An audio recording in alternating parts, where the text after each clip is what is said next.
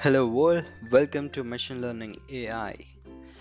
Previously on ML AI, we discussed estimators, numerical optimizations, tensorboard visualization, and so on. Today, I came up with a good news for you all. For those who wants to learn machine learning through quick experimentations.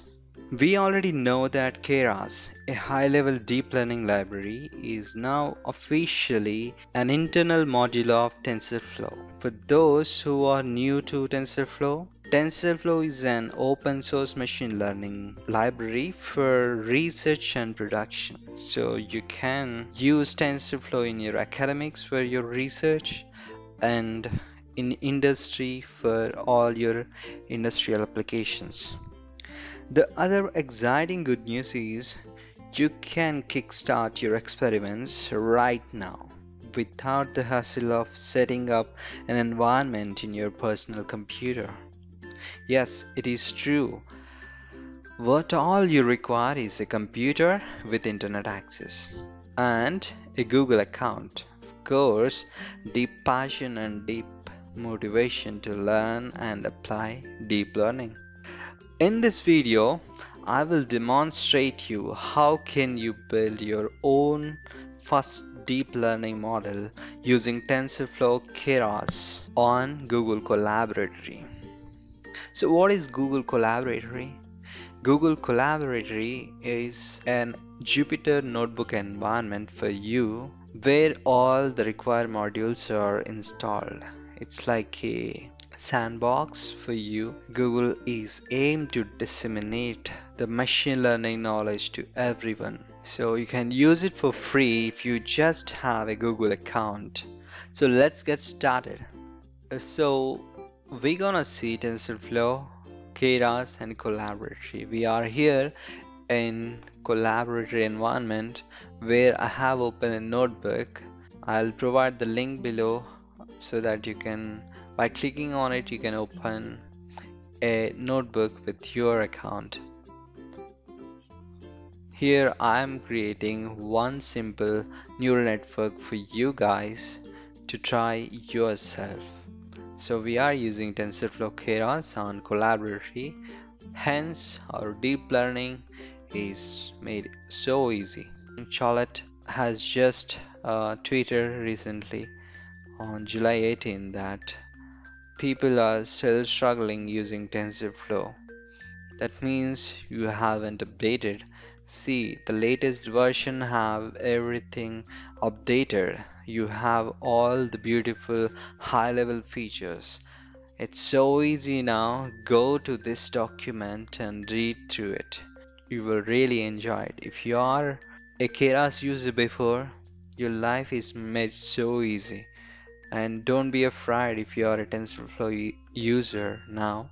It's so abstract, so you can apply your experiments so easily. So let's get started with this. We are importing required packages, TensorFlow as TF, and I'm using MNIST dataset. So importing MNIST dataset is pretty easy. From Keras datasets, get MNIST. Okay, then load and pre-process the data. So it will give you training and testing tuples from load data method of MNIST. Then we are just normalizing by dividing the training data set by 255. So you have training and testing data is normalized. If it is not downloaded for you before, it will download automatically. All you need is internet, don't forget that. Once you get the data and you have pre-processed, then you need to define your model. Defining a model with the TF-Keras is very easy. So we are building a sequential model. You just add layers to it, so it will become your entire neural network. So here we are adding a flattened layer at the input stage, and then we are adding a dense layer with 512 hidden units and applying an activation of ReLU Then we are adding dropout of 0.2 and a dense function at the output layer with 10 units, which is the number of classes for MNIST dataset. And the activation function at the output is softmax in order to extract the probabilities of being one class out of 10. So we'll get the probabilities.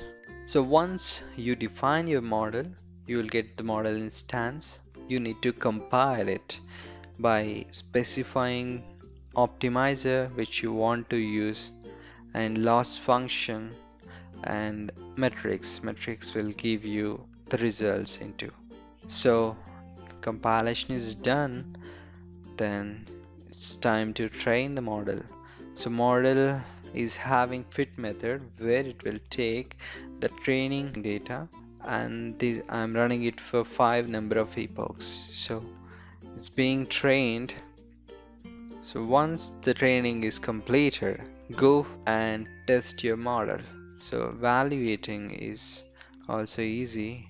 Model has evaluate method which can be tested on your testing data, which is unseen while training. It will give you loss and accuracy values. If you see the loss and accuracy for the model we trained on, the data is 98% of accuracy and 0.064 is a loss. So here what we covered is we are implementing a simple neural network model with the Tensorflow-Keras in a very abstract level, very high level, and we are using Google's Colaboratory, which will reduce your setting up time of environments. So importing different libraries, setting up the environment it's a kind of hassle. Sometimes it works, sometimes it not works. We might face issues with the versions of the packages. So if you use Colaboratory, it will be super cool for you. So it's a simple model. You can try increasing layers here. You can try different methods for yourself. I just wanted to give you the basics of TensorFlow, Keras, and Colaboratory. Hope you guys enjoyed the video. Please do like, subscribe, share with your friends. I'll put the links required to get the code in the description below. Thank you.